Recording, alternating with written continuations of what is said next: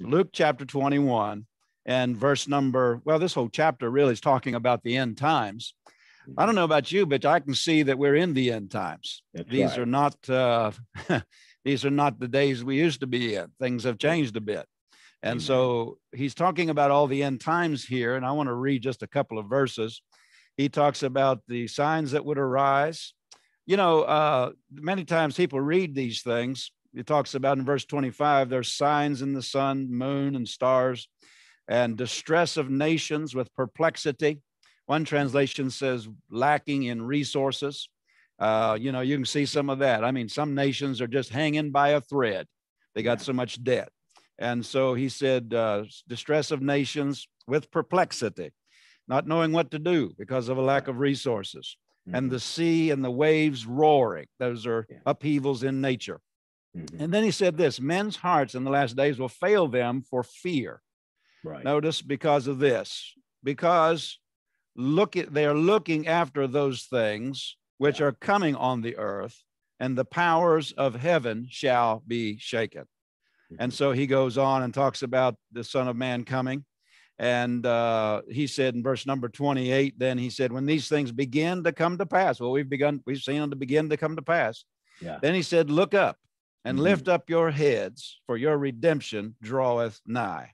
Praise God. So these are, we use this as our text from last evening, and we want to use it again. I want you to see something here, you know, that it's basically telling us that right up here against the edge of the tribulation, which is the last 7 years of the church age, in which the church is out of here and many, many things happening, right up here against the edge of the tribulation, he said the devil's going to be real active. He mentions these distress of nations and upheavals in nature and all sorts of signs and changes. And, you know, in other places it talks about earthquakes and famines and pestilence and diseases. And I mean, we've even begun to see that now. And so he's basically saying the devil is going to be real active. But the thing Jesus points out was, and he said men's hearts would fail them because of it. But he said not just because of it, but because they're looking after those things, or they're paying attention, or their minds are on those things that Satan's doing. Now you read these verses and you think that's the only thing that's going to be happening in the last days.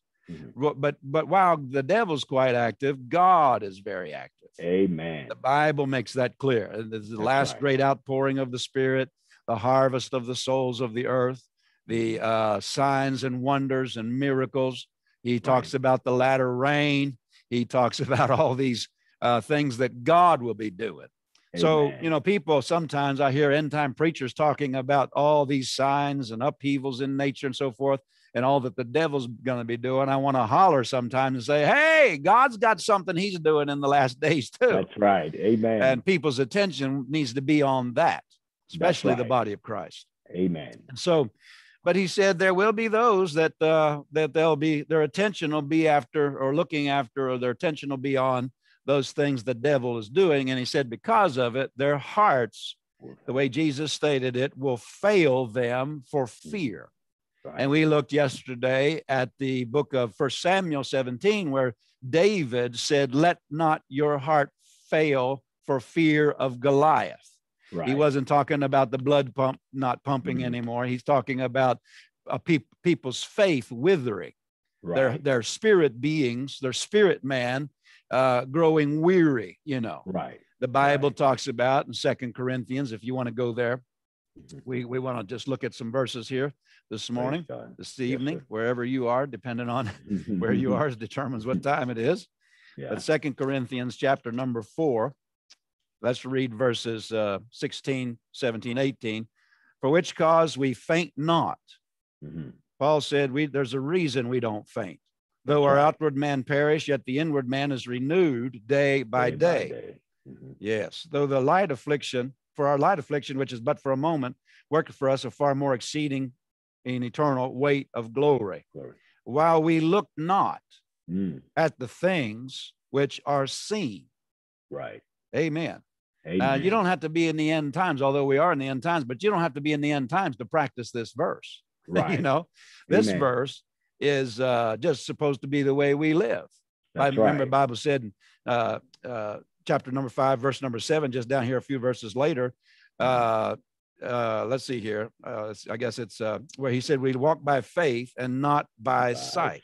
Yep, we walk by faith and not by sight. 2 Corinthians 5:7. In other words, when we walk by faith, we don't look at things seen. Like he said here, he said that, we in chapter number 4, verse 18, we look not at the things which are seen. But we do look at something. We look at the things which are not seen. Well, somebody said, how on earth can you look at things not seen? Well, not with physical eyes. You look at it with the eyes of your spirit. Amen. You look at it with the eyes of your heart.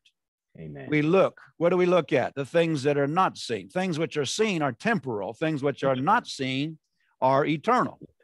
So faith keeps its attention on the eternal truths, the unchanging truth of God's word. Yes. Faith just keeps on looking at that in spite of what's going on all around it.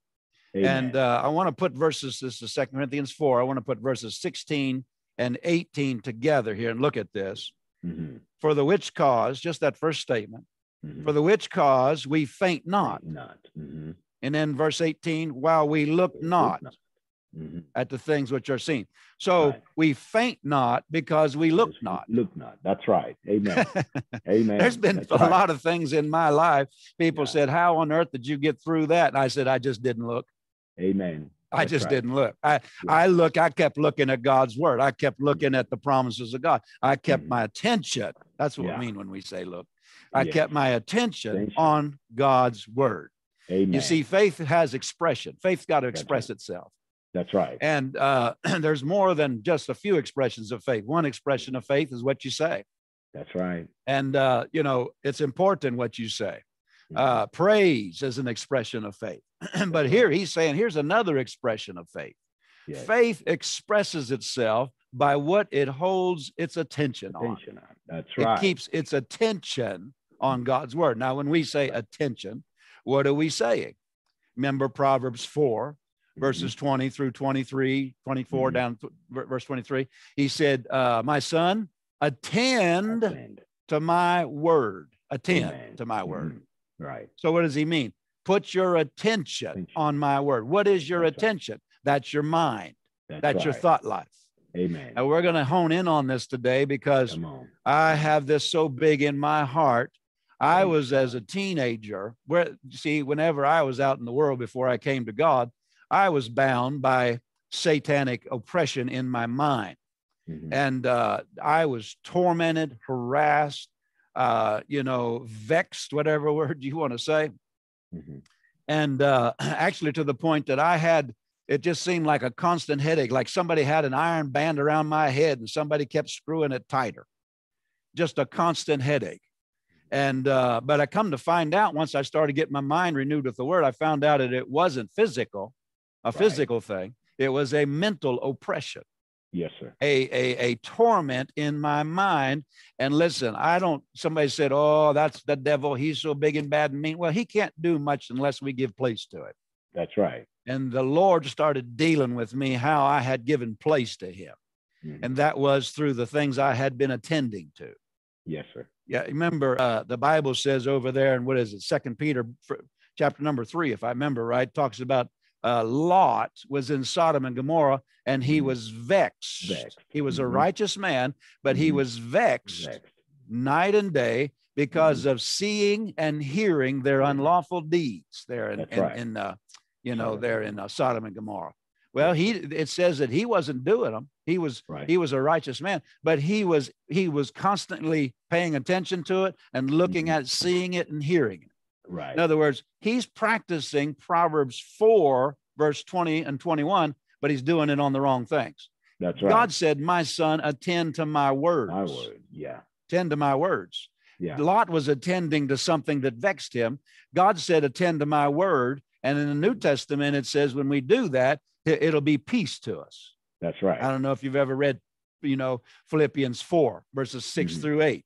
He said, be anxious for nothing, but in everything by prayer and supplication with thanksgiving, let your requests be made unto known. And the peace of God, notice that, thank God for the peace of God. Hallelujah. The peace of God that passeth all understanding Yes, sir. All understanding shall keep your hearts and minds through Christ Jesus. Then he said this, whatsoever things, that's verse number 7. Then verse 8, whatsoever things are true, whatsoever things are lovely, whatsoever things are just, and so forth and so on. Then he said, think on these things. Amen.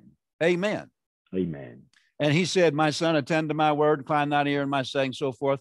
Let them not depart from thine eyes, keep them in the midst of your heart. So these things are to be attended to, and we're to think on these things. Yes, and as we do, let's just say Philippians 4:7 there said, and the peace of God passes all understanding, keep your heart and mind. When you pray, you cast your care over on the Lord and you thank God for the victory. And then he said, that peace will come and it'll pass all understanding and rule in your heart and your mind. And then he said this is so important. He said, whatever things are true, so forth and so on, think on these things. So to get verse 7 in Philippians 4, you got to do verse 6. That's right. Pray and believe God, get into faith and get into praise and thanksgiving. There he said, pray and supplication with thanksgiving.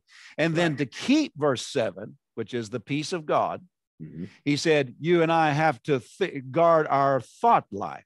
Yes, sir. Guard our attention. You know, a lot of people think they need the devil cast out of them or somebody to pray for them, whenever actually it's just the anxieties of life.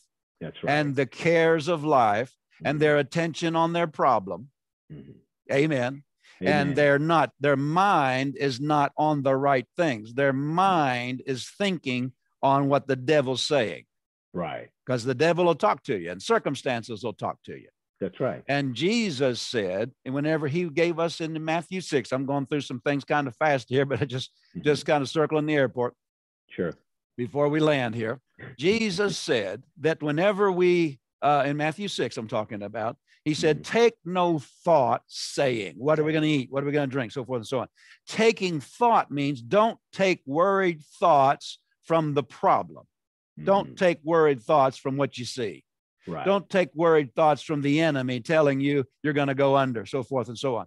Well, what do you mean don't take thoughts? I just thought, you know, if a thought comes to me, that's my thought. No, it's not your thought. You can reject thoughts. You can decide. You can choose your thoughts. Right. You can choose what you're thinking on. Isn't that right? Yes, sir. Amen. You can choose what you're thinking on. And what you think on is going to determine whether you're in peace or whether you're in vexation, worry, anxiety, heavy-hearted, so forth and so on. And I'll tell you, I meet way too many Christians that because the joy of the Lord's on the inside of them, the fruit of the Spirit's joy. But it's in there, but they're not tapping into it because their attention's on something else. Their attention, they took thought from the enemy. They took thought from their need. They took thought from the circumstances. Their thoughts aren't on what God said. Yes, sir. And so if we want to walk in peace, we've got to keep our mind stayed on the Lord. So, Job, he kept his mind on all the sin and stuff that was all around him. I'll tell you, just be honest with you, you don't need as much news as you're watching. Amen. I just said something by the Holy Ghost. Somebody just ducked because they got hit. I said, you don't need as much news as you're watching. God dealt with me about that. That's just the devil's mouthpiece a lot of times. That's just telling everybody what the devil's doing. Anyhow, now that everybody's glad Pastor Jay showed up. Amen. So it's important what our attention is on. Yes, I'll tell you, we win this thing. The devil's huffing and puffing, but we win this thing. That's right. Hallelujah. Amen. Amen. Read the end of the book. We win. Amen. We win. Hallelujah. So, but I want you to see back here again, Luke 21:26. He's basically saying when people are looking at all these things, their heart will fail them for fear. Now, go over to Matthew 6. I was going to kind of skip over something, but I was just quoting it, but it'd be good for us to go there. Yes, sir. Amen. Amen. Matthew chapter 6. Look at verse 28. If you went through this passage, you might want to mark some verses here. Let's go back before we get to verse 28. Go back to verse 25. Matthew 8:25. Jesus said, take no thought for your life. He's talking about worried thoughts. Yes, sir. Then verse number 27. Which of you by taking thought can add 1 cubit to his stature? Verse 28. And why take ye thought? See, he's talking about thoughts coming to us and us choosing to think them after the thought that came to us from the enemy. He's talking about not thinking those thoughts after the enemy. See, thoughts will come to all of us. That's right. All of us. But it's what we do with those thoughts that determines whether we're going to be anxious or not. Amen. We're going to have peace or not, or we're going to be in fear or not. That's right. There he said, verse 28, take no thought, or why take ye thought? So verse 31, take no thought, saying, that's why people say what they say. They took the thoughts that they took. Take no thought, saying. People say, I don't know what we're going to do. Looks like we're going to go under. Where'd that thought come from? All right. Didn't come from Philippians 4:19. My God shall supply all my need according to his riches in glory. Right. Amen. See, here's where the spiritual battle really is. There's not a big battle up in the heavenlies as much as there's a battle between the ears. Which thoughts are we going to take, and which ones are we going to repeat and say? Amen. Therefore, take verse 31, take no thought, saying, what shall we eat? What shall we drink? Wherewithal shall we be clothed? After all these things the Gentiles seek, your heavenly Father knows you have need of all these things.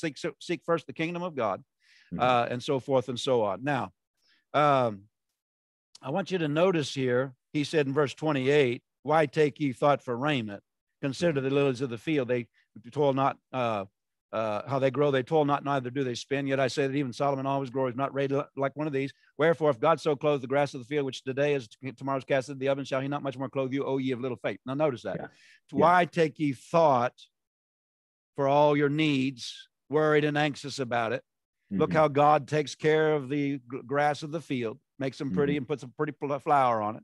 I mean, if he'll put a pretty flower on a blade of grass, he'll put pretty clothes on you. That's he'll right. take care of you. That's what he's saying. Amen. And even Solomon wasn't even clothed like the grass of the field. Solomon was the richest man in Israel.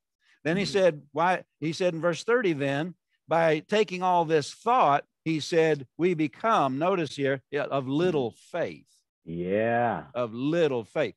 So here's what we see. Taking thoughts from the enemy reduces our faith down to little. Right. Amen. Amen. I'm telling you what, that's a revelation right there. That's right there. Amen. People are struggling in faith. They think they're having faith problems when actually it's an attention problem. That's it. That's it. Their attention is on all the screaming voices of their need. That's right. The screaming voices, the hollering voices in their ear of the devil, yakety yak yak. Yeah. You know you can shut him up. God's plan for your life is not that you go through life harassed by the enemy and by what he's saying. God's got a plan for you to have a different kind of life than that. Absolutely. You don't have to listen to that voice, those voices of care and anxiety. You can answer them, and you can refuse to take them. That's right. You can choose your thoughts. This is your mind. You can think what you choose to think. Amen. Remember Colossians 3, verse 1? 3 verse number 1, I believe. He talks about it there. He said, King James says, set your affection on things above. Other translations say, set your attention. In other words, it's your attention. You can choose where to set it. Right. I remember a lady in healing school, Pastor Ike, that she came, when we were there in Kenneth Hagin Ministries Healing School, people came for physical healing. And they also came for mental oppression and torment.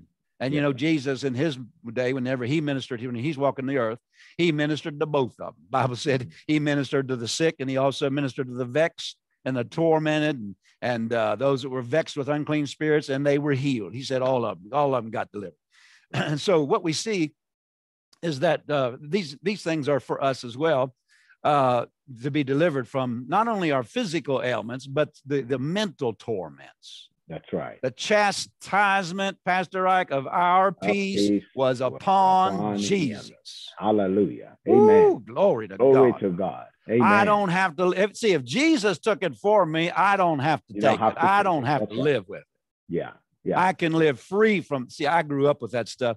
I get stirred up about this. I've been vexed and I've been free, and free is better. Yeah. Amen. Amen. Amen. Amen. I believe one of the issues is that many people don't understand the workings of the kingdom of God. Like you're saying, what we think on connects us to whatever it is. Exactly. I believe really that faith, the process of faith is the process of becoming. Yeah. What God already designed for us is set. He has a wonderful life set for us. Otherwise, why are we saved? We're saved because he has a wonderful life available for us. And faith connects us to that life. Yes. That's why he said, do not worry about what you eat. Do not worry about what you're going to drink. For your heavenly Father knows that you have need of these things. Yes. Meaning, if he knows we have need of these things, he has provisions for them. Yeah. But he says for us to seek first his kingdom and his righteousness. His righteousness meaning the way he operates, the way the kingdom works. And the way kingdom works is through faith. Faith is the process of becoming. But you can become without your attention on that very thing that he's made available. Exactly. So because people don't know this, they think, oh, by attending to the chaos in the world, what are we going to do? Oh, the news says this or that says that. By attending to that, they are actually encountering the process of becoming. But in this case, is the fear part of it, which is becoming what the devil set up for them. Yes. Yes. Well, that's exactly what Romans 4. Remember, Jesus. The Bible talks about in Romans 4 Abraham's faith. Yes, sir. Let's go over there, Pastor Ike. You open that up. Let's just look at that. Yes, sir. In Romans 4, if you're a minister and you never preach faith, you haven't even hardly started preaching yet. No, sir. Amen. I mean, faith is it. Faith is it. You teach your people how to walk by faith, and you teach them to live in victory. This is the victory that overcomes the world, even our faith. But notice here what it says in Romans 4, talking about Abraham's faith. The Bible talks about in verse 17, as it is written, I have made thee, talking to Abraham, I have made thee a father of many nations. Now, I have made, that's what you're talking about. God said, I have made you. I have made thee. I have made you a father of many nations before him whom he believed, even God who quickens the dead, calls those things that be not as though they are. Who against hope believed in hope that he might become the father of many nations. Yes, sir. So God, notice if you got your Bible there, underline, I have made thee. I have made and then in verse number 18, that he might become. That's right. That he might become. Right. Amen. Amen. That he might become. Amen. So God made him something, but he had to cooperate with that in order to become what God had already made him. That's right. Now, look at verse 18. Being not, let's go back to verse 18. Who against hope believed in hope that he might become the father of many nations, according to that which was spoken, so shall thy seed be. Being not weak in faith, he considered not his own body. Look at that. All right. Here's how he became. By not considering his own body. Amen. Amen. In other words, we're talking about keeping our attention on the word, keeping our attention on what God said, who we are, what we have, what we can do. Keep our attention on that. So we know what to put our attention on because of those verses. These verses tell us what not to put our attention on. Right. He said that Abraham, being not weak in faith, considered not. So there's some things you've got to consider not in order to put your attention on some things that God said, what God said, and which brings you into becoming who God said you are. In other words, it becomes your experience. That's right. It's not just yours legally, because all these things are already yours and mine legally. That's right. But it becomes ours experientially. That's what we're interested in. And the way to do that, the way to become who God said we legally already are, is by faith. Yes. And faith considers not. Hallelujah. Amen. That's it. Amen. Being not weak in faith, he considered not, verse number 19 says. What did he not consider? His own body and Sarah's body. Neither yet the deadness of Sarah's womb. He didn't stagger at the promise of God, but was strong in faith, giving glory to God. So he didn't stagger because he didn't consider. That's right. His body and Sarah's body, Pastor Ike, said that was never going to come to pass. That's right. That's Remember, they're old. What is he? 99 when they had the baby, or 100. And Sarah's 90. And besides, that's past the age of childbearing. Plus, in her younger years, she wasn't able to conceive anyway. That's right. So it was impossible, and God said it was going to happen. And so Abraham said, well, then I'm going to have to not consider the fact our bodies are old. Amen. And he kept, notice it said, he staggered not at the promise of God. He kept his mind and his attention on what God had said. He kept looking at that, and he rejected everything his body was telling him. And I bet you, Pastor Ike, that his body was screaming at him. Oh, yeah. Circumstances said, you dummy, it's never going to come to pass. Yeah. Same thing he's telling so many people in Nigeria today. Oh, look at the condition of the economy. Look at this. Look at what's happening. And he's trying to get you to base your experience based on what's happening around you. But God has already made you something. God has already prepared your life for you. It just requires that you not attend to what you see in order to become what you don't see. Yes. So to become what you don't see, you have to learn to attend to what you don't see. Yes. And he gives us the word. Yeah. To be able to attend to that word. Well, think about the 8th chapter of Romans, Pastor Ike here. This is something that the Lord shared with me back when he was teaching me. I never had, I was talking about the vexation I had. You can turn to the 8th chapter while I'm talking here. I never had anybody lay hands on me and bind the devil that was tormenting my mind. Nobody ever said, Satan, you take your hands off him. Nothing. The Lord started teaching me to control my thought life. Amen. See, if somebody would have taken authority over it and dealt with that thing, even if it had left, I still had the door open for that thing to come back because I wasn't controlling my thought life. Yes, sir. And so God just started teaching me, and this is one of the verses I'm going to look at here in a minute. He just kept teaching me that how to close the door to that torment. Yes, and he started talking to me about my thought life and what I was thinking about. And this is one verse, Romans 8. He told me, go over here. He said, though we, verse number 5, though we are after the flesh, for they that are after the flesh do mind. Yes, sir. That means they put their minds on. Yes, sir. Their attention is on. Yeah. They mind the things of the flesh. Now you could say this, that's what the 5 physical senses are telling you. That's right. Abraham's 5 physical senses said, there's no way this is coming to pass. God said, there's no way. But see, he didn't keep his mind on that. Right. They that are after the flesh. See, that's why people are in the flesh, is because their mind is on the wrong things. Amen. Amen. They that are at the flesh, they keep minding the things of the flesh. They that are after the spirit. Yeah. They that are after the spirit, you could add, they mind the things of the spirit. Yes, sir. Well, what is of the spirit? The word of God is of the spirit. What God said is of the spirit. Yes, sir. They keep their mind on what God said. And then notice verse 6. This is how the Lord helped me. For to be carnally minded, in other words, to keep our mind, the word carnal and the word flesh are the same thing in the Bible. To be minded of fleshly things, to be carnally minded or fleshly minded, notice, is death. Death. That's right. Amen. Is death. But to be spiritually minded is life. And notice this word, peace. Peace. Hallelujah. There's how you get peace. Amen. You remember John 14:30, or excuse me, verse 27. John 14:27. He said, Jesus said, peace I leave with you. With you. Woo. Right. Somebody said, oh, Jesus was just here. Listen, he left you some things. Amen. Amen. Peace I leave with you. My own peace I now give and bequeath to you. Amen. Amplified says, give and bequeath to you. Then he said this, let not your heart be troubled. That's right. See, he's basically saying, now you have peace. Now here's how you become peaceful. Praise God.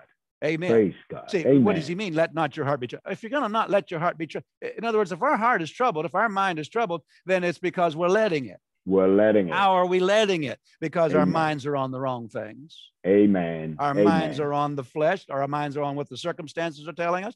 Like Abraham's body was talking to him. He decided, I can't think about what my body's telling me. I can't put my attention on that. No. And that's how we enter into peace, is we turn our attention away. When he said, let not your heart be troubled, see, that's responsibility on us. Amen. People say, oh, I wish God would give me some peace. Well, here's what we wish. We wish you would not let your heart be troubled. Amen. It's not God needs to do something. It's you need to do something. That's Get a hold of your thought life. Listen, Amen. You'll never amount to anything for God until you control your thought life. And your faith will never be worth a dime in the kingdom of God until you control your thought life.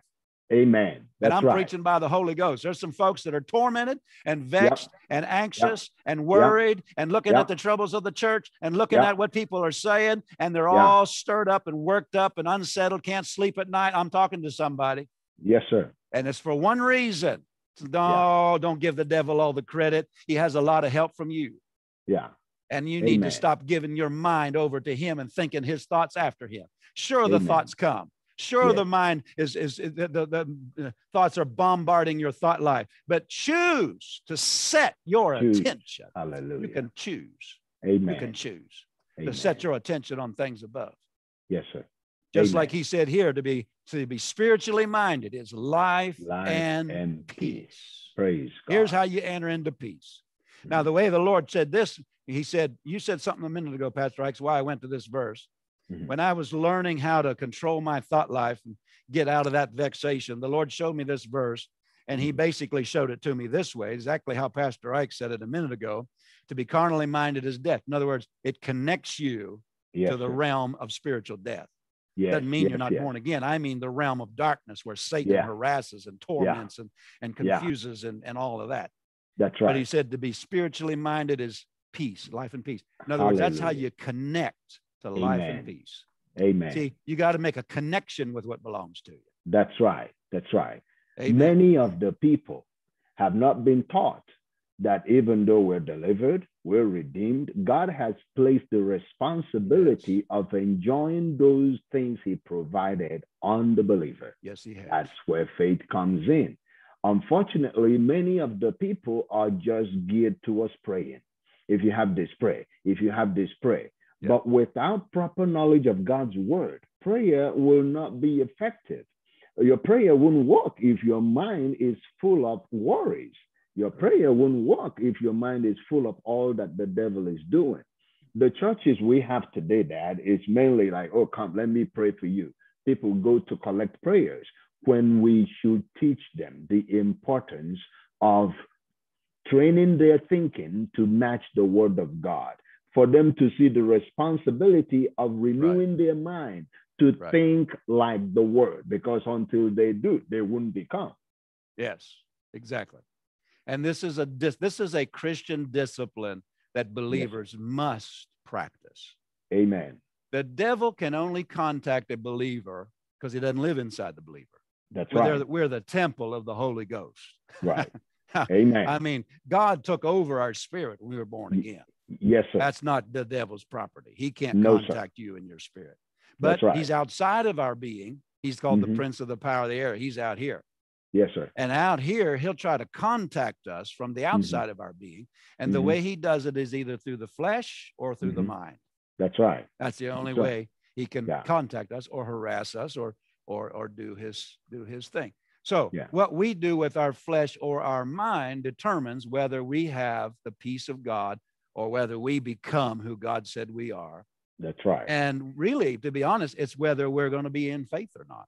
That's right. That's right. Now, that's right. Back here in Romans, Romans chapter number 4, the Lord said this to me, based this on verse number 19 one time. He spoke this to me. It says about Abraham's faith, being not weak in faith, he considered not his own body. In other words, let's put it, it says being not weak. So let's flip that. Because he was strong in faith, he didn't consider. Right. And the Lord said to me this one time, he said, weak faith considers the circumstances. That's right. Amen. Amen. Amen. In other words, weak, let's flip it on the other side. Strong faith has a hold of your thought life. That's right. It will not let your thoughts go there. That's right. That's what strong faith does. See, in other words, it's an expression of our faith to control our thought life. Yes, sir. And it is our thought. Amen. I mean, our thought life. It is our thought. We can choose what we think on. Yes. Our minds, Pastor Ike, are not the devil's workshop. That's right. No, sir. Amen. Amen. There is a battle on for our minds. Yes. People talk about some war up in the heavens. No, the battle, Paul said very clearly in 2 Corinthians, chapter number 10, verses 4, 5, and down and through there. The weapons of our warfare are not carnal. They're mighty through God to the pulling down of, number one, strongholds. People think, that's right, they're up there in heaven. No, wait a minute, keep on reading. Casting down, number 2, imaginations. And bringing into captivity every thought. So we got strongholds, imaginations, and thoughts. Yes. Thoughts that are uncontrolled open the door for imaginations, and imaginations that are uncontrolled opens the door for strongholds. But those are all, I'm talking about strongholds between between the ears. Yes. Amen. He's not talking about strongholds up in the heavens. He's No, talking sir. about thoughts and imaginations is something one does in the mind. And That's a right. thought is something somebody does in the mind. So is a stronghold. Yes. And Satan's on, the war is on for people's attention. Yes, yes, yes. Yes. You know? Yes. And so the battle is for our minds. And that's where the war is in the believer's life. Mm-hmm. Satan already lost our spirits. Mm-hmm. But listen, he's not playing games. He wants to take as much ground, even in believers' lives, if they'll let him. Yep. A believer can be, a person can be born again and thoroughly saved, but tormented and vexed in their mind. See, we're three-part beings: spirits, soul, and body. Our soul includes our mind, will, and emotions. Yes. And Jesus is Lord of our spirits, but Satan wants to take as much ground as possible in our lives. Yes. And like, for example, I remember, but let me back up and say, and one way we can keep him from doing that is we control our thought life. That's it. We control our thought life because our mind is not the devil's workshop. That's right. Amen. But Amen. Satan's not playing games. I remember a lady came to healing school one time, because like I said, I began to talk about this a minute ago. But she came to healing school because she was extremely vexed. When I say vexed, I'm talking about emotionally and mentally. And I'll never forget the first time I saw her, I greeted her. And whenever I greeted her, I just sort of greeted her and sort of backed up. She was so vexed. Looking in her eyes, it looked like she could just haul off and hit you. She was tormented. She looked mad and mean. And I thought, well, she's in the right place. Yeah. And we began to minister, and she was there for weeks. And I'll never forget one time, there were times where her mind was so gone that she really didn't know who she was or where she was, what her name was, or anything. And somebody said, somebody needs to cast the devil out of her. We said, no, we can cast that out, but it'll come right back. That's right. It'll come right back. So what we need to do is teach her how, because now listen, remember yesterday we said, neither give place to the devil. Yes, sir. How can Satan get to a believer to the place where their mind is almost gone, or their mind is gone? Only one way. Somebody gave that believer gave him place. That's right. Only one way. Satan can't just steamroll over a believer. Believers have authority. That's right. You know what I mean? That's right. We can take authority over Satan, but you can't take authority over Satan with your words and then not control your mind. That's right. Because that's right. But because you gotta control your thought life. He gets thoughts of fear, thoughts of anxiety, thoughts of offense, thoughts of whatever into your thought life, and he'll start working those, and he'll torment you out of your mind. That's right. And that lady had yielded to that. So one day she was there, and she was out of her head. She didn't know where she was. She didn't know who she was. And one of the ministers there sat her down and said, look at me right in the eyes. And she's like, where am I? And he said, what's your name? He wasn't talking to the devil. He's talking to the lady, not talking to the devil. Right. People say, oh, he's calling looking for the devil's name. That's not what he was talking about. No. He was talking to the lady. What is your name? What is your name? She wasn't sure. What is your name? Get a hold of your thought life. What's your name? And eventually she gave her name. As soon as she said what her name was, he said, now, where do you live? What's your physical address? And she started giving her physical address, and she started getting a hold of her mind. And eventually she came back. Yeah. Her mind came back, and she's functioning normal in her mind. And he said, he said to this lady, now, the reason you were at that place is you had given place to your thought life to the point to where Satan was taking over your thought life, and you didn't even hardly know who you were. But notice how you got it back. You got a hold of your thoughts. You got a hold of your thoughts. That's now repeat after me. I have the mind of Christ. And he started taking her into the Word of God.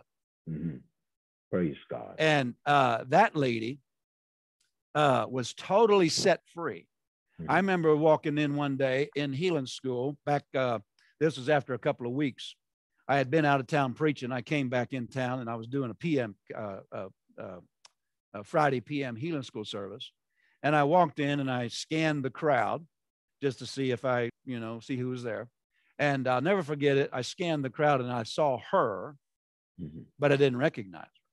I saw her and I thought, oh, she's a visitor. I never met her before. And I said, wait a minute, wait a minute. And I looked at her again. I said, that's that lady.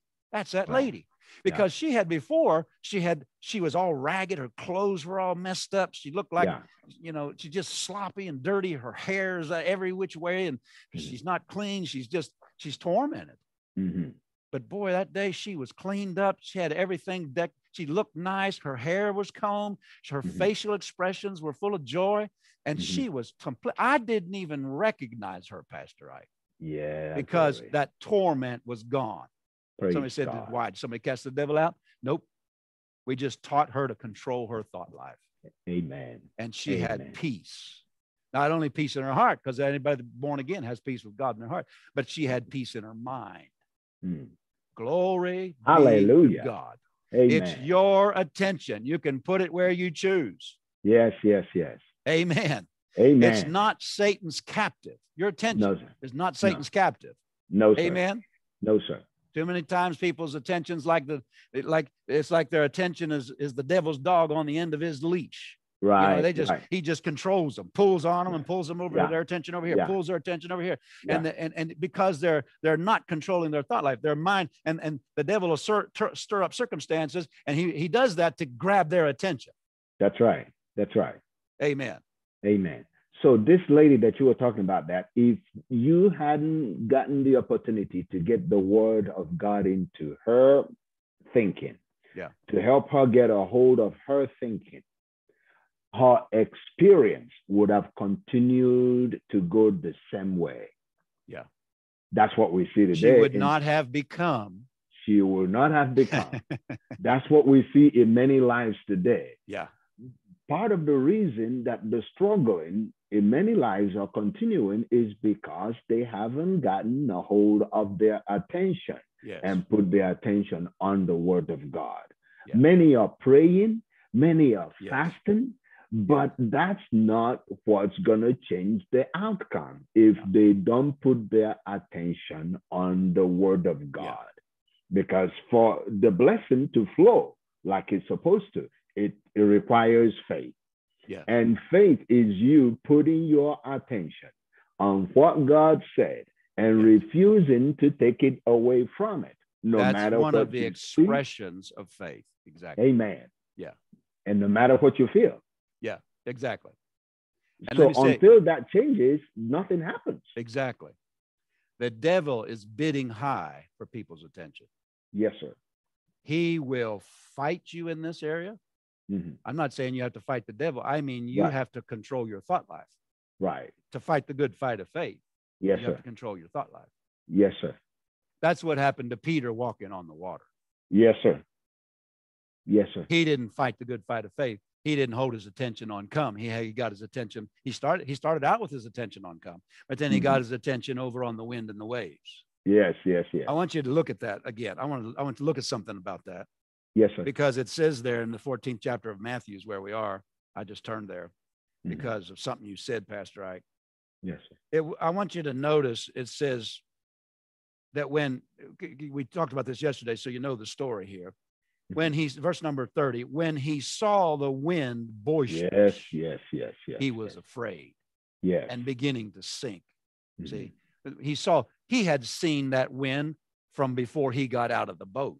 That's right. That wind had been blowing, the waves had been chopping, and he was seeing all of that. That's when it says he saw the wind boisterous. That doesn't mean he just woke up out of a nap and that's the first time he saw it. He was wide awake. He had seen it. That's right. But see, his attention, when he came down out of that boat and stepped on that water because Jesus had said, come, his attention wasn't on that. His attention was on Jesus. His attention was on come. Right. And then he got out there and then he got his attention on the wind and the waves. Why? Yeah. Because notice it says he saw the wind boisterous. Right. I want you to see that word boisterous.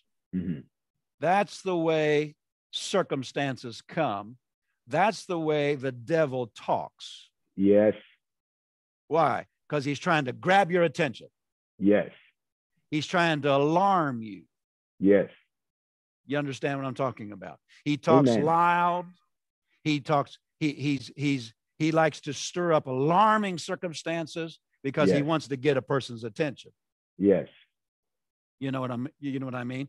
And a person who's real boisterous, I remember growing up in elementary school, there was a bully in my class and he was real boisterous. He always talked real loud, And the reason was he's trying to get your attention. Yep. Yep. Isn't that right? Yep. Yeah. And so that's the way the devil talks. And that's the way circumstances talk, because they're trying to get your attention. Right. Now, walking by faith doesn't mean you don't hear the voice of the enemy. Amen.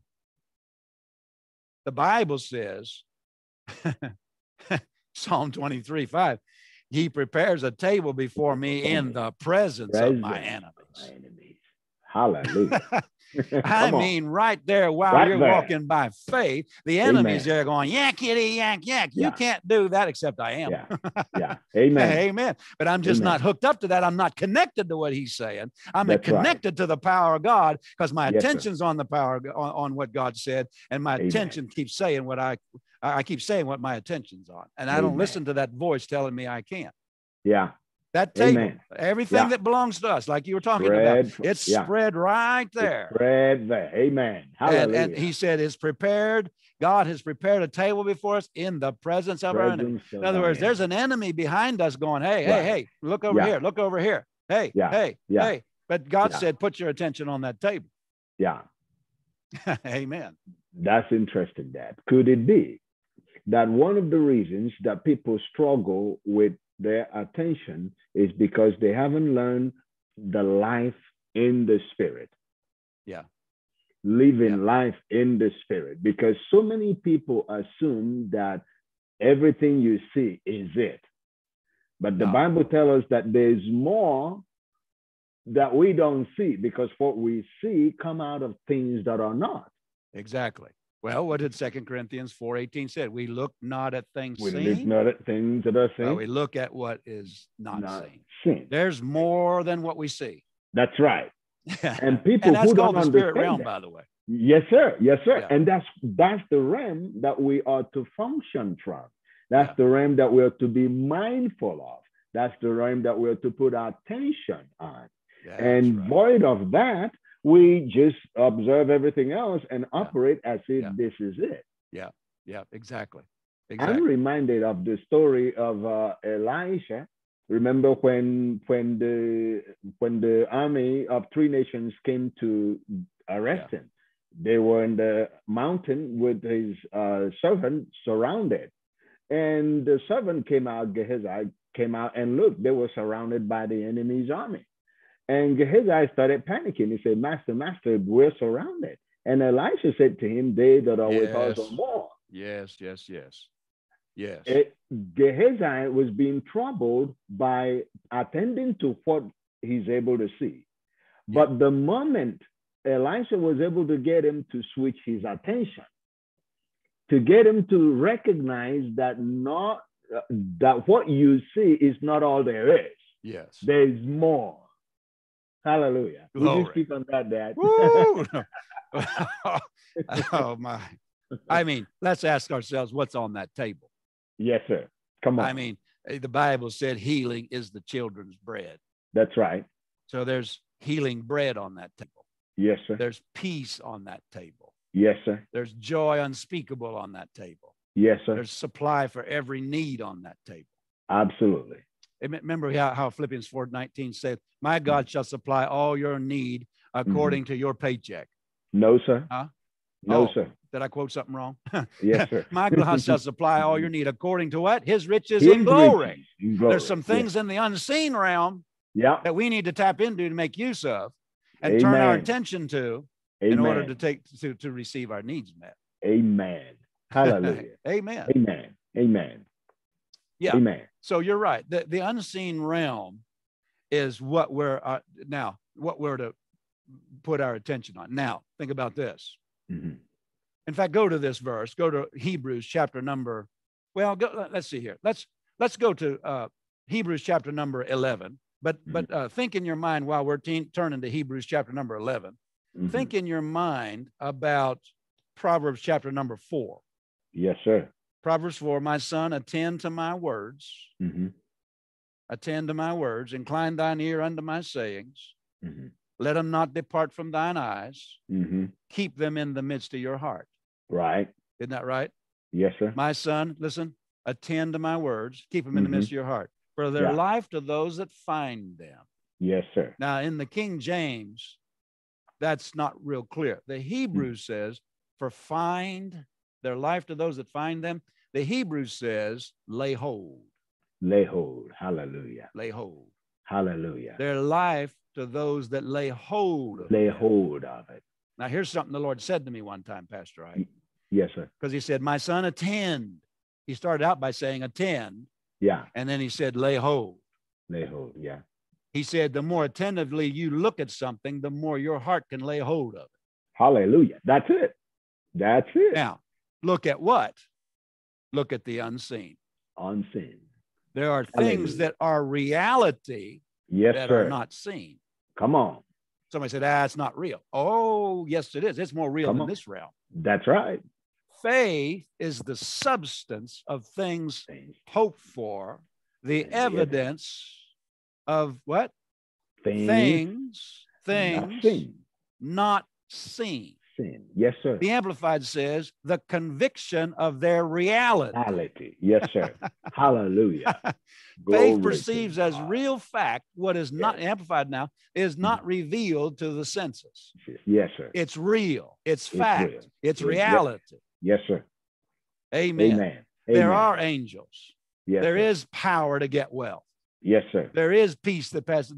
There's so much available to us in the realm. Hallelujah. Amen. And we've got to lay hold of those things. That's what the good fight of faith is all about. My son, 1 Timothy 6:12. My son, he said, fight the good fight of faith. Lay hold. Lay hold. Lay hold. Lay hold. Hallelujah. Lay hold. Lay hold. Not enough just to say, it's not enough to run up to them and gum them like a dog with no teeth and then run off and let it drop. You got to get a hold of what God said. Yes. Get a hold of what's in the unseen realm. Lay hold of it. Say, I claim it. I receive it. Yes. But here's what it says very plainly in Proverbs 4:22. He said, their life to those that find them. Lay hold of them. The more attentively you look at it, the better your heart can embrace it. And the more you attend to it, the more of a reality things that are not seen become. Hallelujah. Hallelujah. They are reality, but they don't seem very real to people who are not paying attention to them. Yes. Amen. Praise God. So we've got to learn to do that. How do you pay attention to things that are not seen? This book it tells you everything that's in the unseen realm. Amen. And by attending to this, you're attending to the unseen. Hallelujah. This book is a roadmap of what's in the spirit. Hallelujah. It shows you everything that's in the spirit realm. It tells you all about the power of God. It tells you about the angels. It tells you about all the things we're talking about. Amen. Amen. He's blessed us with every spiritual blessing in heavenly place. That means in a realm that you can't see. And notice he didn't say, where thou canst not touch it till thou diest. No, he didn't say that. No, we're already blessed. He has blessed us. Praise God. Amen. But there, so many of these things are unseen. You got me going, Pastor Wright. Praise God. I'm telling you. I'm going to blame you. This service is so good because of your fault. You trained me that way, so we'll take it. Go ahead. You're going to say something. So you're saying that by us looking at the word, we will become one with that realm that we don't see. We will become one with the supply. We will become one with everything that Jesus said that word is. Yeah. It reminds me of the Israelites in the wilderness. You remember when they were bitten by snakes? They were bitten by snakes, and God told Moses to make a serpent on the pole, which was Jesus, and the circumstance was very rough. I mean, they were dying. All right. And God said to them, the cure to all that mess, to all that horrible situation was to look at that serpent on the pole, which represented Jesus, the Messiah coming, which represented healing. Well, John 3, Jesus quoted it. Yes, sir. He said, as Moses lifted up the serpent on the pole, yes, sir, so shall the Son of Man be lifted up, that whosoever believeth in him should not perish, but have everlasting life. Amen. Now, Amen. so when they were in the Old Testament, when they were looking at that serpent on the pole, yes, sir, Jesus said they were believing on him that was going to be lifted up. That's it. So yes, sir, can you see the connection between when you believe, that means your attention is on, Amen. what you're believing. Now, when it says serpent on the pole, that's a type of Jesus taking our curse. Why would that represent Jesus if it's a serpent? Because the serpent represents the curse. That's right. And Jesus was made a curse for us. That's right. Galatians 3:13. Amen. So look at Jesus on the pole taking your curse. Hallelujah. Keep your attention. Now, the Amplified there for Numbers 21:9, I believe is what you're quoting, if I got the verse right. The Amplified says, it doesn't just say look on the pole. It says with a steadfast, absorbing gaze. Hallelujah. Expectant, a steadfast, expectant, and absorbing gaze. Hallelujah. A gaze is not a glance. No, sir. No, sir. See, people come to church on Sunday, and if any word is preached, they only glance at it, and then they go and they forget it. Right. That's not how you walk by faith. Walk by faith means you absorb and you have a gaze. Your attention is gazed and focused on what God said. You're looking at Jesus taking your curse, and you're saying, he took it from me, therefore it's not mine. I will not have it. Yep. I'm redeemed. That's what Jesus taking our curse did for us. He redeemed us. Amen. Hallelujah. Well, but the circumstances don't say that sometimes, Pastor. Right? No, sir. They say, no, it's not so. It's not so. But just like Abraham, you got to keep looking at what God said. Just keep looking at what God said. You got to keep looking. Hallelujah. Amen. Glory to God. Amen. I'm telling you. That's an expression of faith. That's an expression of faith. Yes, sir. Yes, sir. That's also the 2 Corinthians 3:18. But we all, as in the glass, beholding the glory of the Lord, are changed into the same. Yes. Become. Hallelujah. Change means you're becoming exactly what you're looking at. Yes. I tell people in our church sometimes, I said, if your daughter dresses like the latest Hollywood pop star, it's because that's who they're looking at. That's it. Amen. You start becoming what you look at. That's right. Your life starts going the direction you're looking at. Whatever you're looking at, that's the way you start looking, and that's the way your life starts going. Amen. But if you start looking at the word, your life will start looking like what the word says. Absolutely. Hallelujah. Glory to God. I had a vision in healing school, Pastor Ike, years ago. Yes, sir. I was getting ready to preach a healing school service, and I was in a side room there, and I had a vision. All of a sudden, I saw the people that were in the auditorium that day, actually.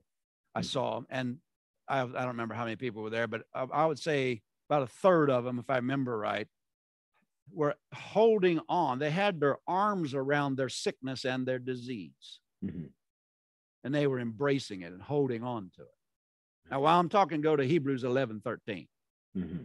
Those of you that are out there in the watch center and watching online and so forth, because I want to read this verse as soon as I get done telling you about this vision. So I saw that in the spirit, and I thought, wait a minute. These are people that came to healing school to be healed. Yeah. Why on earth? Obviously, if they're coming to healing school to be healed, they're not trying to hold on to their sickness. But in the vision, I saw some of them holding on to their sickness. I said, Lord, that doesn't make any sense to me. Why are you showing me? Why are they holding on to their sickness? And he said something from a verse. I heard the Spirit say this when I had that vision. I heard the Spirit say this. He said, what they are thinking on, they are embracing.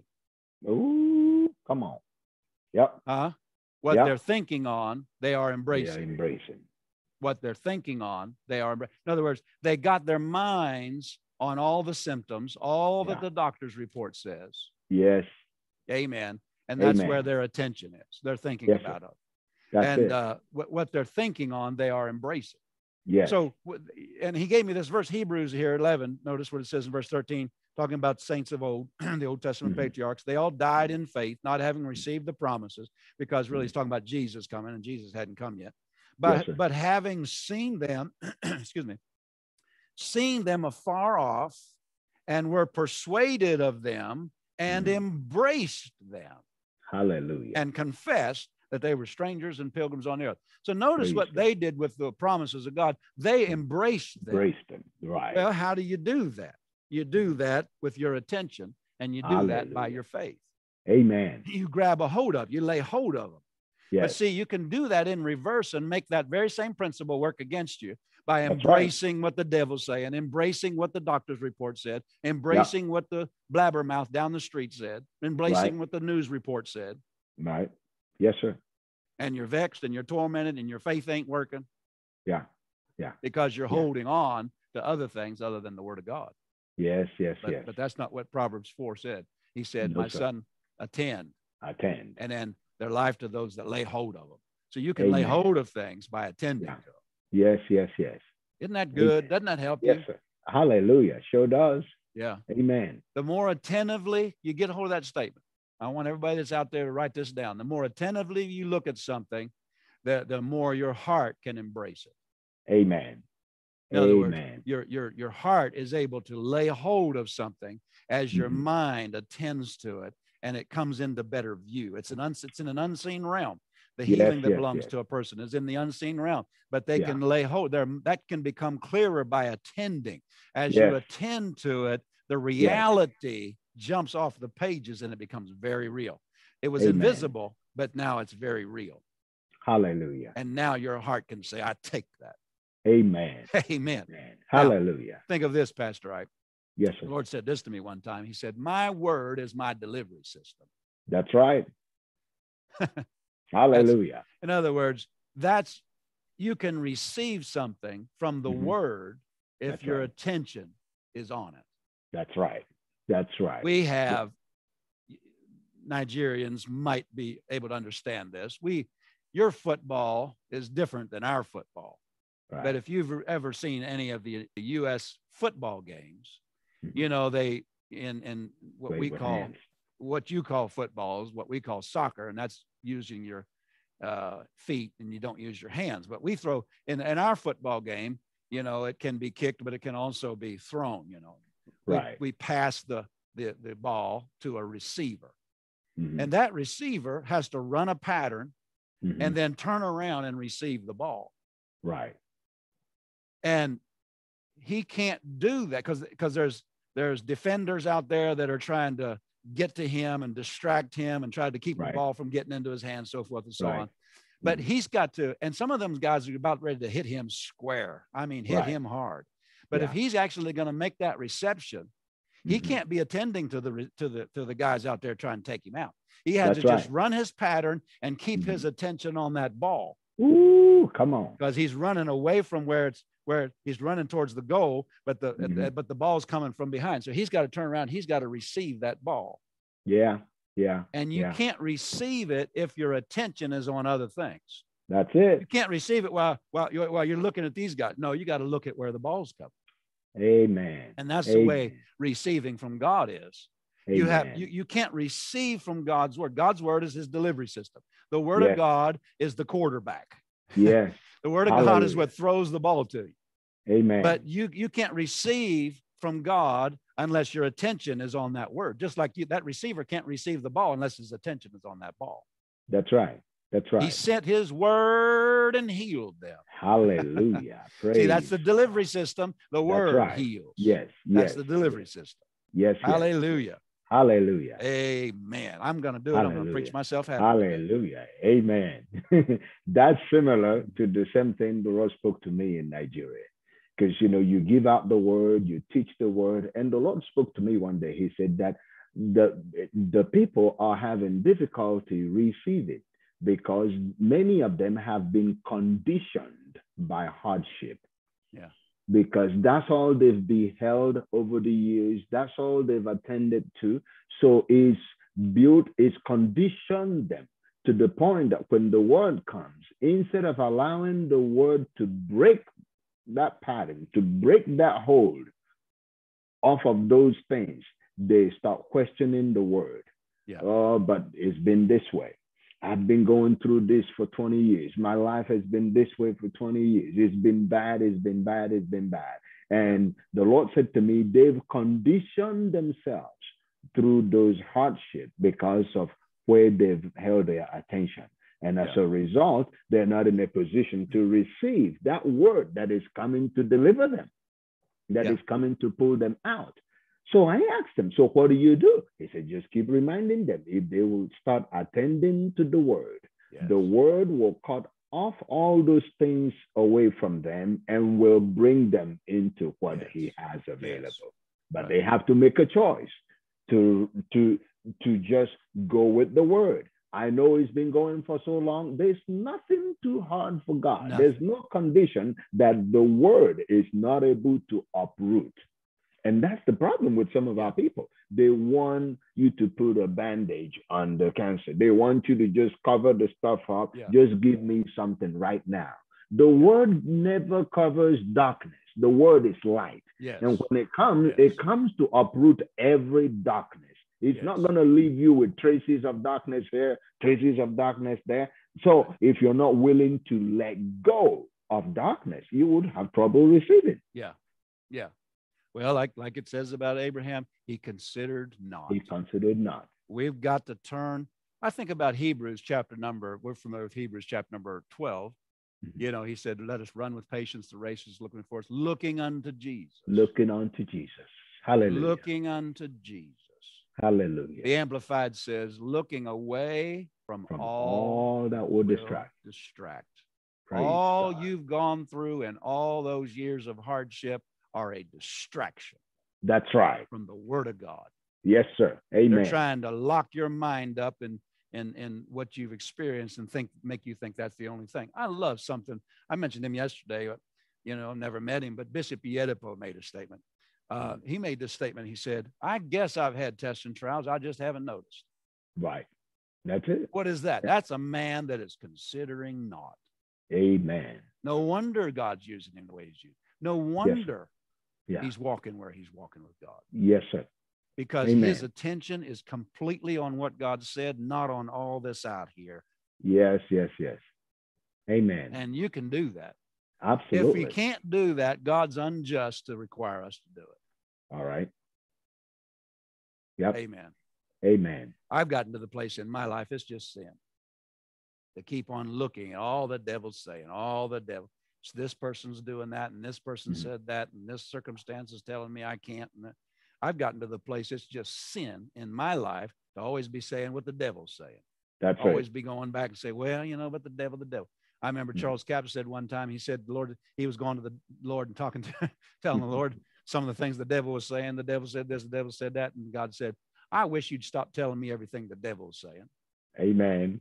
You know what I mean? Yes, sir. In other words, why don't you bring to me what I'm saying? Yes. That's faith. Amen. That's faith. Amen. Faith just goes and tells God, says, thank you for what you said. Hallelujah. Hallelujah. Thank you. The word is true. Hallelujah. Glory be to God. Amen. So as a minister, then, it'll be a great help to the people to point them towards what Jesus has done for them. Exactly. Instead of elevating what the devil is doing. Come for special prayer for deliverance from what the devil is doing. Come for that to be freed from what the devil is doing. Because all that's doing is making the devil the focus of people's lives. Exactly. Instead of the exactly blessing. What he wants. He wants and that's what he wants.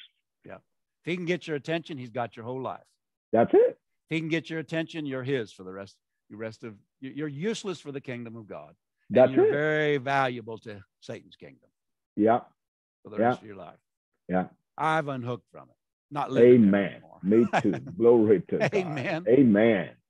Now, let's talk a little bit more here about how many of the verses we go to when we talk about walking by faith and so forth. Many of those verses, if you look at them closely, they mention our attention. Yes, sir. Now, we don't believe God with our minds. Right. The Bible says in Romans 10:9-10, with the heart man believeth. Yes, sir. Amen. We don't believe God with our minds. We believe God with our inward man, with our heart. Remember, trust in the Lord with all your heart. And lean not unto your own understanding. Yes, sir. So we don't believe God with our mind, but the mind or the attention has a role before faith and during a walk of faith. Hallelujah. The role before faith is to meditate in the word of God day and night. Yes, sir. And get that seed planted in our hearts. Yes, sir. Because the doorway to the heart is the mind. That's right. That's why he said, listen very closely to Proverbs 4. You can't get away from Proverbs 4 on all this. No, sir. My son, attend. Attend. First thing he said was, where's your attention going? Amen. My son, attend where? To my words. Incline thine ears unto my sayings. Let them not depart from thine eyes. See, where your eyes, you can try to pay attention to something, but your eyes are over here and your ears are listening to something else. You can't pay attention to something with your eyes and ears on something else. That's right. So my son, attend to my words. See, it's not enough just to drive down the street listening to the word of God. That's good. I don't mean don't do that. But there needs to be time where your whole being is absorbed in it. Hallelujah. Amen. Attend to my words, incline thine ears unto my sayings. Let them not depart from thine eyes. Then notice what he said. Keep them in the midst of your heart. Praise God. How did they get in your heart?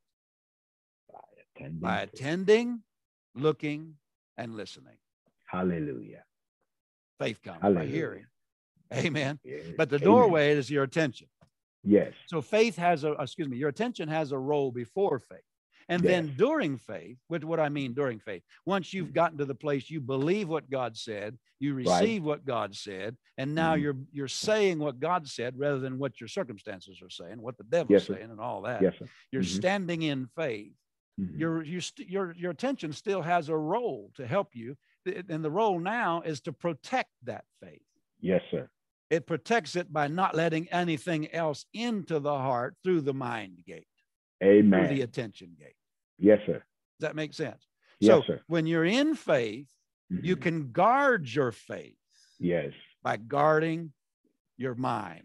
Amen. Let's put it this way. You can guard your heart. Because remember Proverbs 3 or Proverbs 4 says, tend and so forth, let them not depart from mine, keep them in the midst of your heart. And then he said, for out of the heart are the issues of life. He said, guard your heart, for out of it are the issues of life. How do you guard your heart? You guard the doors. If I'm going to guard this building, we're in a building here. If I'm going to guard this building, I'm going to guard the doors. That's right. To guard your heart, you have to guard the doors to your heart. And he already told you in the first 3 verses what the doors, Proverbs 4, 20 through 22, 23, what the doors of the heart are. Yes. Are your attention, your eyes, and your ears. Amen. So when we talk about these verses about faith, you just gave one of them. We talk about believing on Jesus. He's hanging on the pole. Right. And that verse is brought out of the serpent on the pole, and it's referring to Jesus. Yes, sir. On the cross. Jesus himself said to him, John chapter number 3, as Moses lifted up the serpent, so the Son of Man will be lifted up. Whosoever believeth, when they looked with a steadfast and absorbing gaze, that's part of believing God. Amen. That's part of believing. You won't see, while they're looking on the serpent on the pole, there's snakes crawling into their baby's crib. Think about that. Come on. No. Look with an absorbing gaze. God's getting through to somebody right now. It's finally starting to set in on somebody's heart and mind right out there. Amen. Just look. Just keep looking. Just look. Just keep looking. Don't consider. Amen. Just keep looking. Just keep looking. Amen. Praise God. Hallelujah. So that's a faith verse, but it involves the attention. We looked at Romans chapter number 4, talking about Abraham's faith. Right. He was strong in faith, giving glory to God, but part of that was considering not. Yes. That's his attention. Amen. Isn't that right? Yes, sir. Let's think of some other verses. I'm just going through some verses that if you look at them very closely in the New Testament, they involve the attention. We just looked at Matthew 6. Right. He said, take no thought, and don't be of little faith. So in the middle of talking about faith, he kept talking about the attention. Yes. Isn't that interesting? That's very interesting. Yes. So what we see then, it's an expression of our faith to hold our attention on what God said. Yes. What we're believing. Amen. Hallelujah. Hallelujah. And listen, the reason that's a battle, sometimes, Pastor Ike, I don't mean a battle against the devil. I mean it's a discipline that we have to control our attention and keep it on the Word of God. The reason we have to do that is because there are things screaming at our attention, trying to tell us the Word of God's not so. Amen. Trying to tell us it's not going to come to pass. Yeah. All the heroes of faith in Hebrews 11, all of them, you see that every single one of them had something to get their attention off of. Yes, yes, yes. Something that was trying to get their attention. Yes, sir. And in order for them to have what God said, they had to consider something, consider not. Amen. Think about Abraham. He had to not consider his body. That's right. And Sarah's body.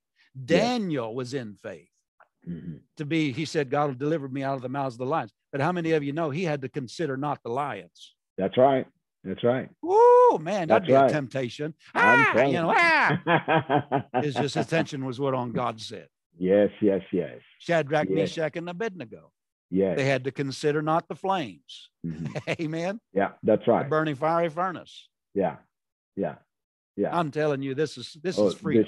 No longer freedom. can the enemy put a, here in the United States, I don't know if they do it over there. They put a ring in a bull's nose and they can lead him around, put a rope in that ring and they can lead him around. The devil's got a ring in people's mind and he just leads, he just screams over here and is boisterous over here and puts up big loud circumstances over here and he's just leading them around. I refuse to have a hook in my nose and follow the devil around.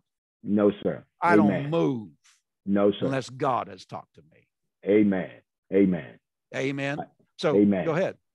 No, I was going to say that people need to realize that because in the culture, in the way so many people operate, they assume if you're not running around trying to get something done, you are not doing something.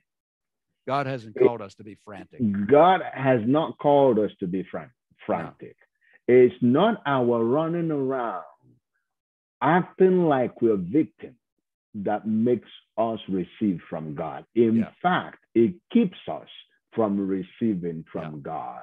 So for many people, realizing that you can be just calm, settled, even in the midst of horrible circumstances, you are in faith and you will receive. And just calm yourself down. Hallelujah. Amen. Glory to God. There's a difference between activity and fruit. Yes, sir. Yes, sir. You can be active, but bearing no fruit. Bearing no fruit. Yes, sir. You're all frantic. It's all frantic activity. Yeah. And you look, you're impressing other people. But Come not on. God. Not God. Amen. He's not impressed with that frantic. No, sir. Activity. Not at all. Amen. He's more impressed. Be still and know that I am God. Hallelujah. Glory to God. Amen. Oh, glory be to God. Praise God. See, you don't have to fight the battle. You let the word go fight the battle. Let the word do it. Amen. Remember, he said in the Old Testament to the people of God, stand ye still and see the salvation of the Lord. Hallelujah. Woo! Praise that doesn't sound like run around frantic with like a chicken with his head cut off and act like you don't know what you're doing. Right. No, he said, just stand still. And let that word fight that battle. Amen. We don't have to respond to every feeling. No. We don't have to run after every smoke. Every thought. We can just sit still on the word, knowing that the power in that word is able to bring us through. Hallelujah. Hallelujah. That's faith. Yeah. Glory to God. Amen. Amen. So it takes discipline. Yes, sir. Because there's always something trying to yakety yak. Trying to get our attention. Yes, sir. I told about, Shadrach, Meshach, and Abednego, Daniel. I mean, just think about, for example, Peter walking on the water. Yes. That was a loud, boisterous voice. Amen. The Bible says even about Jesus, it says that he endured the shame. Yes. And despised the shame. Yes. Because he endured because of the joy set before him. He was looking right past the cross to the victory, and you and I being redeemed. He's looking right at us. Praise and all the pain, and all the stripes and everything. The Bible said he endured all that for the joy that was set before him. His attention was what was set before him. Amen. Ooh, glory. Amen. Hallelujah. Hallelujah. Amen. That's good. That's good word. Amen. Hallelujah. Amen. And so there's always something, always a voice, always circumstances. Yes, sir. God has something better for us than to live, just running from one fire to another, just putting out fires. Come on. Amen. Amen. Praise God. Praise God. So, hallelujah. Amen. You got anything else, Pastor Ike? I pretty much got out what I was going to share this morning.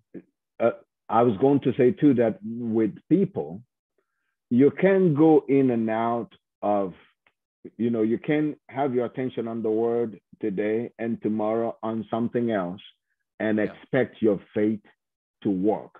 Yeah. It's not like, okay, I attend a little bit, because people have a way of making everything religious. Okay, I did this and I check it. I did this, I check it. The box, right? This is talking about us holding firm until somebody asks, how long do I have to do this? How do I know that I've attended to the word long enough? Until it changes how you see yourself. Yes, amen. Until it changes your view of you, because once it changes the view of you, the enemy has no grasp anymore over you. Right. That's right. So you just continue.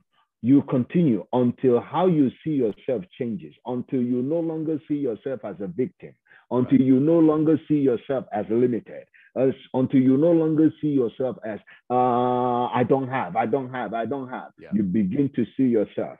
I am my Father's child.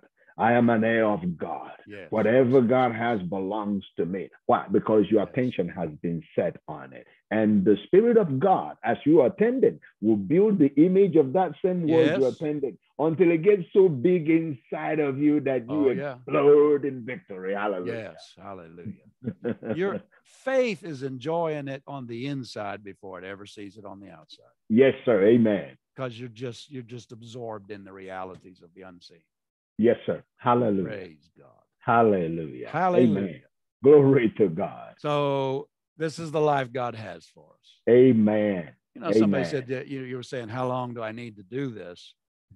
The rest of your life. The rest of your life. The rest of your life. The rest of your life. Yeah. We get to do it. You get to enjoy Hallelujah. unseen realities of God's word for the rest of your life. Amen. Hallelujah. Hallelujah. Hallelujah. Praise God. Amen. Praise God. Amen. So I want to encourage people that you can do this. Yes. When God first started dealing with me as a teenager of what I had done, opened my mind and so forth to the enemy, it seemed like an impossible task to get a hold of my attention. Yes, sir. But the Lord said to me, I wouldn't ask you to do something you couldn't do. Right. So I knew the greater is he that's in me than he that's in the world. I can do this. Amen. Thank God I did. Hallelujah. Amen. It's worth every effort you put into it. Yes, sir. To learn to practice keeping your attention. People sit in church, and if the word is being preached, their attention is on other people and, counting the lights and other things. You got to develop that discipline. Amen.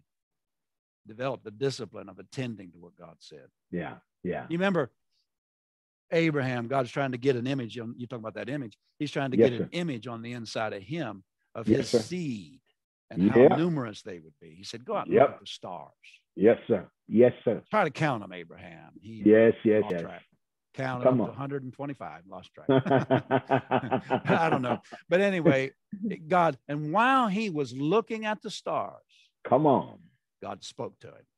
Praise God. So shall thy seed be. Here's what I want you to hear. When you're attending, that's when he speaks. Hallelujah. That's when he speaks. Hallelujah. When God doesn't talk to me, well, turn your attention to it. Keep absorbing yourself in it. All of a sudden he'll go, that's you. And you go, whoa. Praise God. Hallelujah. You see what he said. Amen. You see it. Yes. You see yourself in the image of God. Amen. Like you said there in, what was that, 1 Corinthians 3:18. Beholding as in a mirror the glory of the Lord are changed. Yeah. Hallelujah. Hallelujah. Beholding are changed. Yeah. Not by attention on something else changed. No, beholding. Yeah. In other words, the first things that change are the inner image. Yes, sir. How you see yourself. Amen. These outward things, they'll change as a result of the inward change. That's right. That's right. Faith has the experience of it on the inside first. Amen. Glory Hallelujah. be to God. The Lord said to me one time, you cannot become what you haven't taken time to see. Yeah. Yeah. And when you see it by gazing into the word, beholding the word until that word transmits into you. There's an image pictures. in you. Yes. This Bible, especially the epistles of the New Testament, these are God's family photo album. Yes, sir. Hallelujah. And you look in there, somebody takes a picture of your family. You're all standing there and they take your picture. Yeah. You get the picture. Who's the first person you look for? Myself. Yeah. Look for yourself. How do I look? Yeah. That's the way you're supposed to look at God's family photo album. Amen. You look in here. Oh, that's me. Ooh, that's me. Yeah, greater is he that's in me than he that's in the world. That's me. That's me. I'm blessed with all spiritual blessings in heavenly places. Ooh, that's me. That's me. Hallelujah. Hallelujah. By his stripes, I'm healed. I see myself. There's a picture of me right there. That's me. Amen. Amen. Hallelujah. But you remember James is talking about that same mirror. He said, be doers of the word, not hearers only. Man that hears the word and goes away and doesn't do it. He's like a man beholding himself in the mirror. Yep. Amen. He'd beholding himself. That's right. And he goes his way and forgets what manner of man he was. Yeah. But whoever looks and doesn't forget, that man will be blessed. Praise God. In other words, he looks until he sees who he really is. That's and right. then he doesn't forget that. That's right. And he holds that image, doesn't let that image get away from him. Praise if these things are not important, Pastor Ike, if the image you have of yourself, how you see yourself, because you can see yourself in your own the image of your own imagination, or you can see yourself as God sees you. Right. The word of God is how God sees us. That's right. If how you see yourself is not important, why does the devil fight so hard in this area? Come on. He tries over and over again to get you to see yourself in a different image than the way God sees you. That's it. It's a daily, almost moment by moment thing. Yes. That he's trying to keep your attention off of how God sees you. That's it. Yep. So it's a big deal. Yep. It's a big deal to faith. That's right. It is. Yes, sir. Amen. Yeah. How you see yourself is the blueprint of faith. Hallelujah. Yes, sir. It's what faith takes and recreates in that image. Glory how you to see God. yourself. Yes, sir. Amen. Amen. Glory to Hallelujah. God. I'm telling you. So, this is awesome. So it's important. Yes, sir. Praise People God. think they have faith struggles, but really they have attention issues. Attention problem. They're not paying attention to what God said. And pay attention to it until you see it. Yes, amen. There's a something they do here sometimes. There's a thing in I don't know, it's like a game, I guess, or however you want to say it. It's called a hologram. And somebody through ink and drawing on a page, they put I've seen it like a picture of Jesus or something, but then they put a lot of other dots around that picture after they've drawn. They draw it with dots, draw the picture with dots. And then all around that, they put a whole lot more dots. And if you just glance at the page, you don't see the picture of Jesus, the drawing of Jesus on that page. But what they tell you to do is they tell you to hold it there and just sort of stare through it. Yeah. You just stare at it. And all of a sudden you'll see it. Yes. Like, wow, I see the picture made out of dots. I see Jesus' face. Yeah. Yeah. And that's the way the word of God is. Your picture is in there. That's right. This is God's family photo album. That's right. He says, greater is he that's in you than he that's in the world. You're blessed with all these spiritual blessings. That's you. That's you. Amen. That's his picture of you. Me. That's how Hallelujah. he sees you. Amen. But you got to keep looking at it like that hologram before, whoa, there's me. That's me. Hallelujah. Hallelujah. Glory you in God. Christ, not you in the flesh, but you in Christ. Amen. He's made us, the Bible says that Jesus was made sin that we might be made the righteousness of God in Christ. People don't see themselves as the righteousness of God. They see themselves, oh, I know myself. I got so many faults. I'm so unworthy. God couldn't bless me, so forth. Well, no, wait a minute. You're not looking at God's picture of you. Right. You're not looking at how he sees you. That's it. And if you have, it's only been a glance, and you glanced That's away right. and you forgot it. And you can't see that hologram picture, but just a glance. You got to keep Right. looking. You keep looking. Finally, it'll jump off the page at you. Amen. Amen. Glory. Hallelujah. That's why I'm different. I walk different. I talk different. Too. I lean in my car different. I'm different. Praise It changed. God. The word got inside of me and changed me from the inside out. God. I used to, Pastor Ike, if somebody didn't like me, I felt bad. I thought, whoa, I don't know why they don't like me. I guess I'm not a very likable guy. And I felt bad for myself. Now, if people don't like me, I feel bad for them. For them. That's right. Because I'm a blessing. That's right. Amen. Oh, he's so proud. Amen. I'm talking about in Christ. In Christ. Glory in Christ. Amen. Praise and this God. will apply to anybody, anywhere. It doesn't matter whether you're in Nigeria or you're in Burkina Faso or you're in the United States. The word knows no boundaries, and God is not a respecter of persons. That's right. You can become what the word said that you are if you will set your attention to it. That's right. Hallelujah. That's right. Praise God. Thank you for being a part of this broadcast, Pastor Ike. Wow. We enjoy it's an honor, the fellowship. We get together, those of you watching, we get together, he and I and his precious family, Pastor Geraldine, I think she's watching, and his children. We just love feasting on the word of God. Amen. Amen. And it's a great joy to be connected with you and your family and what God's doing. Praise the Lord. Amen. Praise God, and Dad. we're gonna see Nigeria, the word of God, get out in Nigeria. Amen. Hallelujah. Amen. Amen. Your assignment is multiple different things God has you doing there. Pastoring a church. Yes, sir. Taking this message to Nigeria, ministering to ministers. My main assignment is just to be a spiritual father to you and other ministers as God, puts it on people's hearts. And we want to continue. Those of you that are watching, we want to continue to feed you and bring you these truths and speak into your life. Amen. So, thank you for being a part of this. And we look forward to sowing the seed of God's word more and more into your lives. Amen. Hallelujah. Amen. Dad, we're so grateful. Thank you for taking the time to feed us that word and to nurture us. And we give you one promise. We'll be doers of the word. We'll be doers of the word. Amen. We're so very grateful. I know we wouldn't be where we are if it wasn't for your obedience to the things of God, to impart into us the word, the truth, and we're going to keep on walking in it. Amen.